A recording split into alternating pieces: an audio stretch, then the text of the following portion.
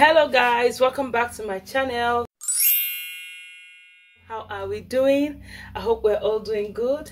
Welcome back to another video. If it's your first time on this channel, you are quite welcome, and if you are a returning subscriber, thank you so much for always stopping by.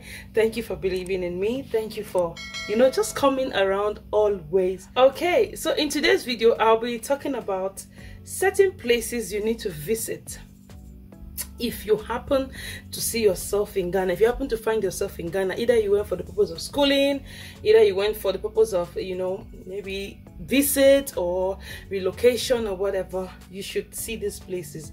You should actually visit these places. Without wasting much time, let's go right into the video. My first on the list is why am I so excited? The first on the list is the castle.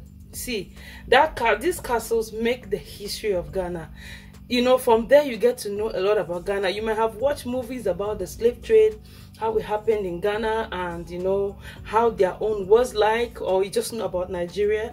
But if you really want to know the creation and the origination of Ghana, you need to visit the castles. We have the Cape Coast Castle, and there's another one called the Osu Castle, but the one I really know about is the Cape Coast Castle. I may be attaching, or I should attach the pictures on the screen, and then you have your way around these places.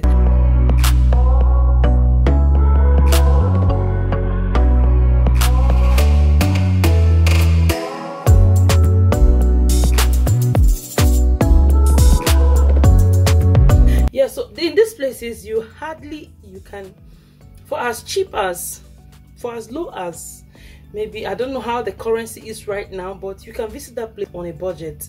You need to visit these places. You need to know about Ghana. Visit these places. Get to see how our brothers were exported out of their country to go and serve as slaves in another country. You can imagine. Second on my list is the memorial parks. There are parks. We have the Kwame Nkrumah Memorial Park. We have the Black Star Gate. We have the Independence Square. Yes, these places are actually the beauty of Ghana. If you happen to see all these places, you will know that you are in Ghana. You actually feel it that you're in Ghana.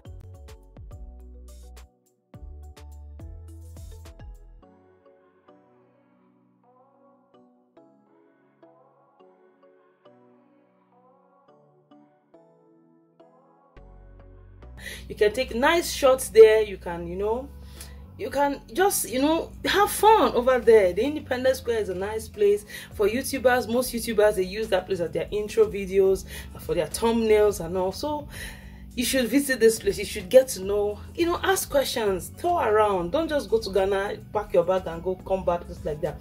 You should build a social life in Ghana. Okay, so number 3 on my list is the malls. In as much as you are living on a budget, you're a foreigner in a strange country, you should have a social life. I've said that, and I'm quoting it again. Have a social life. Have time for leisure. Do your leisure. Go out. Have time for yourself. Get to see things. Go window shopping. There are so many malls in Ghana that you can visit for window shopping. Not necessarily going there to buy anything. It's not only ShopRite. We know there are many malls. We have the Chimota Mall. We have Accra Mall, West Hill Mall. Look at all these malls are based in Accra. Because I'm based in Accra, so I can say much about Accra. West Hill Mall, Chimota Mall, China Mall, Marina Mall. I'll add my own pictures there too.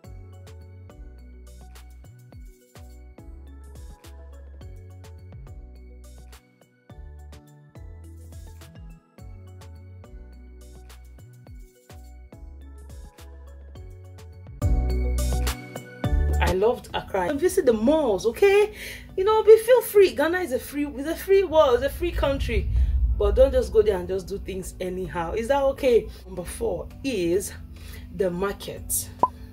These are for the market. It's not for only ladies though, but for the business inclined people, those who want to, who intend to do business in Ghana. You are a Nigerian, you've seen the market prices in Nigeria. You can go to Ghana. Around their market, there are so many markets. Like I will say, there are so many markets, but I know of a few. I know of Accra market, I know of Makola market, I know of Kaneshi market, the central market that was very close to me. Yeah, there are many other markets, Kasua and other places.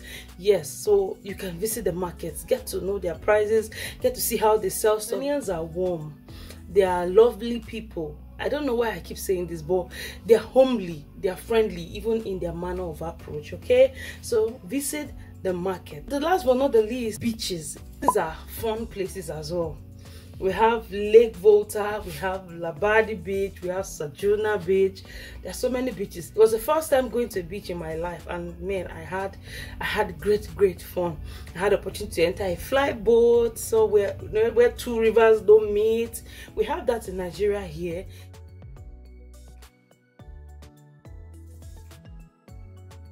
Yes, so yeah, you can visit all these places and make sure you get the best of Ghana before you leave for your own country, or in whichever way. I hope you enjoyed this video. If you enjoyed this video, please do well to give this video a big thumbs up, hit that subscribe button, and don't forget to share, leave me a comment. You know, we can recommend more places. People love to read comments as well, so you can recommend places that, you know, foreigners can visit when they are in Ghana. All right, thank you so much, and I'll see you in my next one. Bye bye.